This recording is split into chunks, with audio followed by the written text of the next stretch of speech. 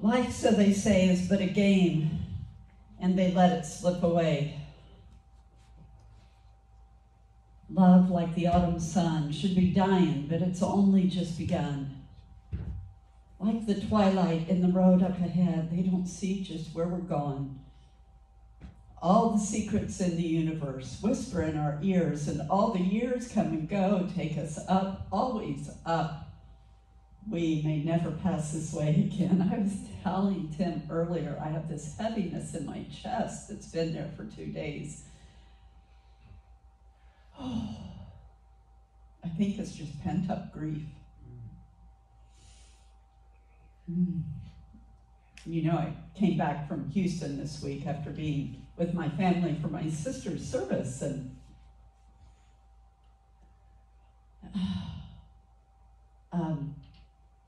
didn't shed a lot of tears, but I think they're wanting to come. You're not helping any. Or maybe you're helping a whole lot. Dreams, so they say, are for the fools, and they let them drift away. Peace, like the silent dove, should be flying, but it's only just begun.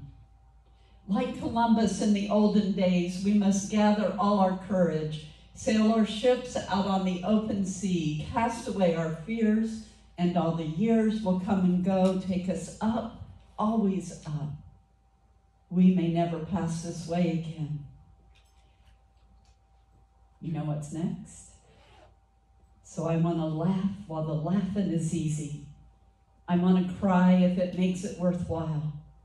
I may never pass this way again. That's why I want it with you.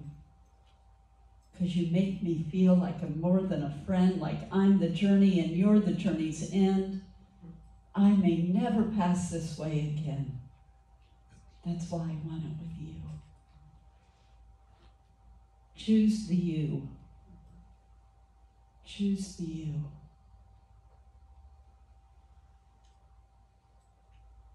We probably won't pass this way again, likely in this same body, right? In this same experience. Undoubtedly, in my mind, we will pass this way or some way again.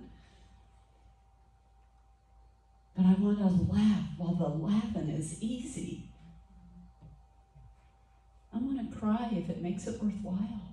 I want to live my life. Do you want to live your life? There is a story of a samurai soldier, samurai warrior, big, mighty samurai, tough. And he went to see a little monk, big samurai soldier, little monk. Monk, he said, in a voice accustomed to attention and obedience, teach me about heaven and hell.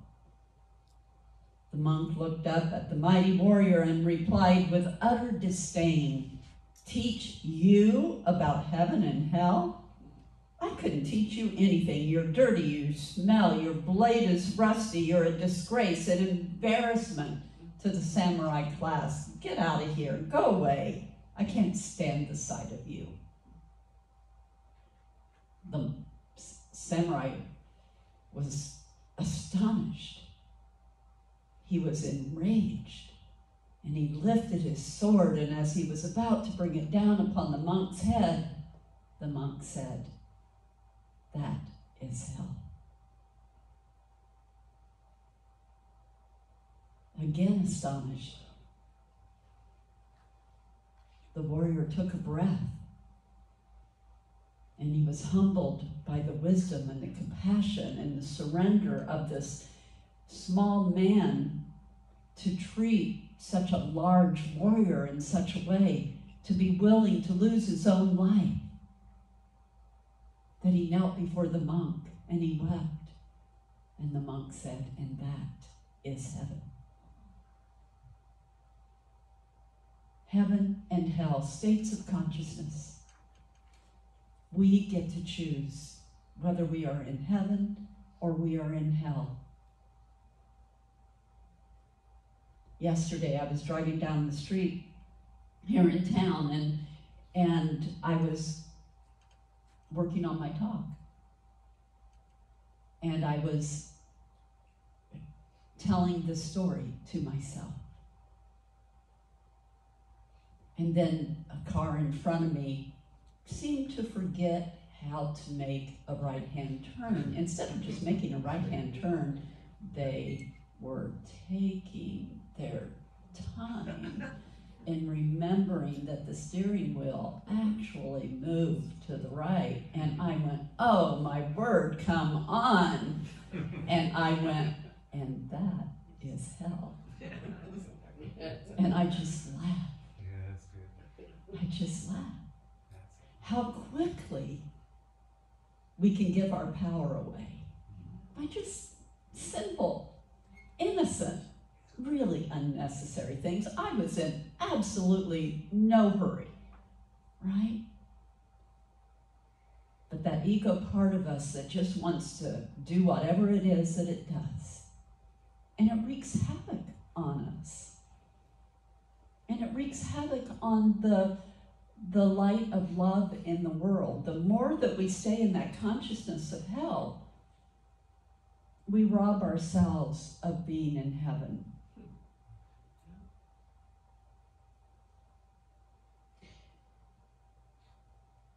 So I know I talk about self-love a lot. You shall love the Lord your God with all your heart and with all your soul and with all your mind. This is the greatest and first commandment, says Jesus. We are told, says Jesus. And the second is like it. You shall love your neighbor as yourself, from Matthew. Yada, yada, yada, yeah. I know, self-love. I'm supposed to love myself. I love myself. I love myself the way I am, right? But are you really? Seriously, are you taking it to that next level? Are you truly giving yourself the gift of fully loving yourself? And therefore living in, and this is where the rubber meets the road, living in integrity with yourself. We talk a lot about living in integrity, right? But isn't most of that about focusing outside of ourselves and how we are living in integrity in the world? Have you ever stopped to wonder, are you living in your own integrity with yourself? That is where the deeper love comes. From Hamlet, this above all, to thine own self be true, and it must follow as the night the day. Thou canst not then be false to anyone.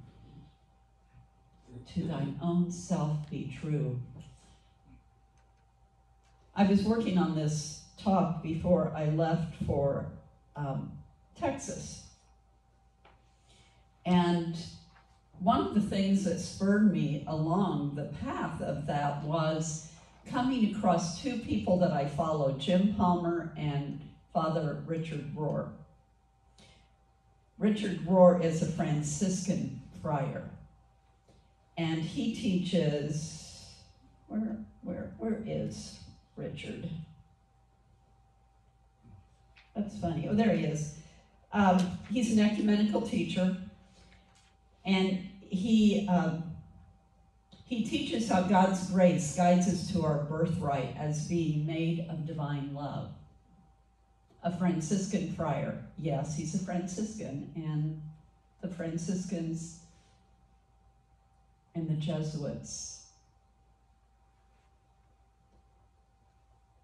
teach a very loving presence of God. But he actually teaches that divine love is our birthright. And we don't hear that in mainstream teachings.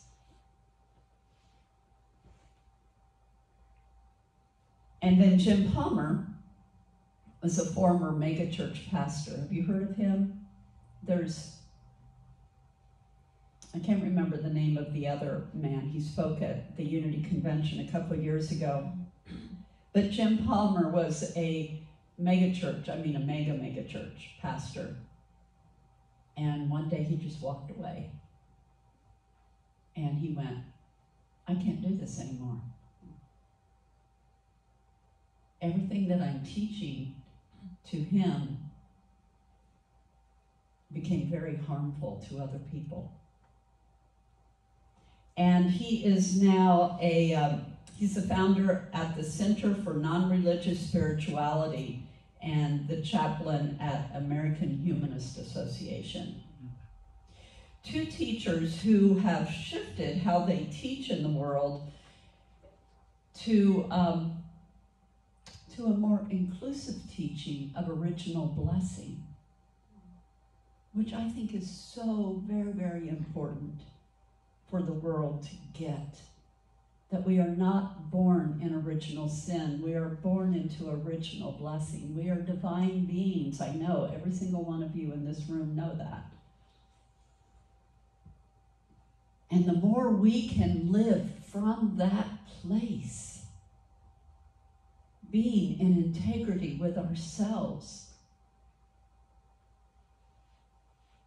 believing the teachings that every spiritual master has taught, to be in complete integrity with the divinity and the divine oneness. So, I want to share with you Jim Palmer. Stop pleasing others at the expense of your own integrity. What I mean by integrity is not about good or bad, right or wrong, or what you should or should not do. The integrity I am referring to is about being true to your authentic and highest self. So what is your authentic and highest self? It's you owning, inhabiting, and expressing who you are most naturally. It's you aligning yourself with your values, convictions, and what most matters to you in life. It's you committing to cultivate your highest potentialities and possibilities. It's you standing your ground in your own critical thinking, choosing the path that fosters your growth and well-being, and resolving to live according to your truth. Live according to your truth. Refusing to allow the abuse, manipulation, harm, or toxicity of others. Not allowing others to make you feel responsible for their happiness. You're not responsible for other people's happiness. Now you can be there with compassion, right? But each person has to live their life. It's not our role to go in and fix them. It is ours to show them the love and compassion and ask, how may I support you? I have two friends that are so good about doing that, and I with them. How can I support you? What do you need? And oftentimes it's really nothing, just hearing me and loving me and knowing that I'm not alone, but not me taking on their problems or them taking on mine. It's affirming them for who they are. It's you believing in yourself and your ability to direct your own life, taking responsibility for doing your own personal and inner work.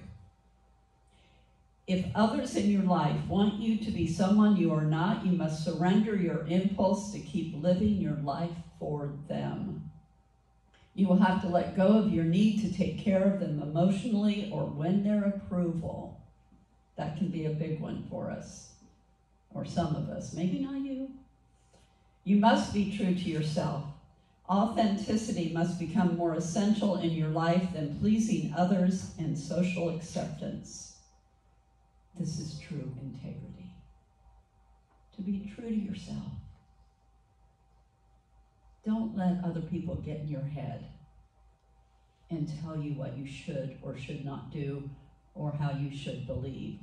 Now, my prayer is, my hope is that you are always living a life of grace and not doing harm to yourself or other people. But when it comes down to it, you still get to choose your own heaven or hell, right?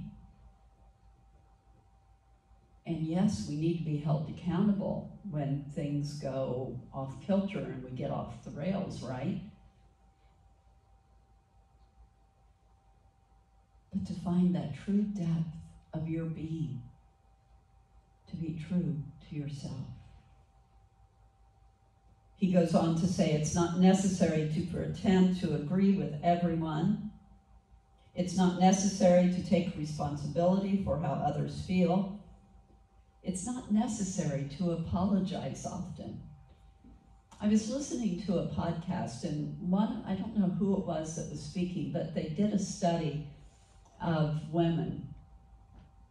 And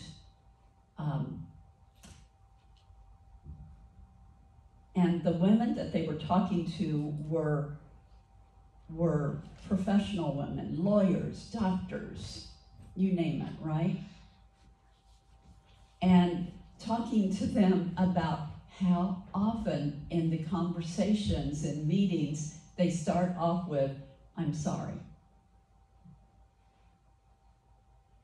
Now, I'm not a man, I'm a woman. I don't know how this works in the world of men, but I do know that in the world of women, no matter who you are or what your work in the world is, on a very large scale, women have been groomed to apologize. Stop doing that. Even if you do it within yourself. Edwin Gaines, I shared a video of hers in the e-blast a couple weeks ago. Oh, she's such a magnificent teacher, and one of the workshops with her that I went to several years ago was, of course, an empowerment workshop, and she goes, "I am Edwin Gaines, and I am a woman of power, of passion, of purpose, of presence, of prosperity."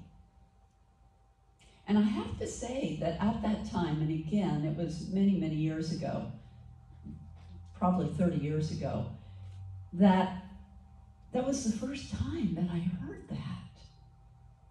At least in that way. I mean, I had read books, but to hear someone stand in front of us and be so clear in who they were, in who they are, because she is still that. Find that place where you can stand in the presence, in the power, in the purpose, and living that life of full prosperity, which is money and oh so much more, right? It's not necessary to feel uncomfortable if someone disapproves of you. It's not necessary to act like the people around you. It's not necessary to need praise to feel good. Feel good about yourself. It's nice to get it from other people, but first pat yourself on the back. And it's not necessary to go to great lengths to avoid conflict, to succumb to the pressure of fitting in, to believe that you are less than others. Let go of the fear of letting others down. And let go of tolerating toxic people and situations. You have within you the power, the presence to do that. Whoever you are, and however powerful you are in your own being at this moment, I invite you to go deeper. I invite you to find that deeper love, that place where you are truly living in integrity with yourself by just simply asking, how does that feel right now? How am I feeling right now? You can be in your power and not be obnoxious. I'm not talking about being obnoxious. When you're truly in your power, you are a loving presence. Can you feel that? And again, I don't care where you are in your stage of spiritual growth, you're still sitting here in this room, so you're still planted on planet Earth. And unless you're a true bodhisattva, and maybe you are, there's still more you can do about loving yourself. It's about staying in that integrity. To thine own self be true. So,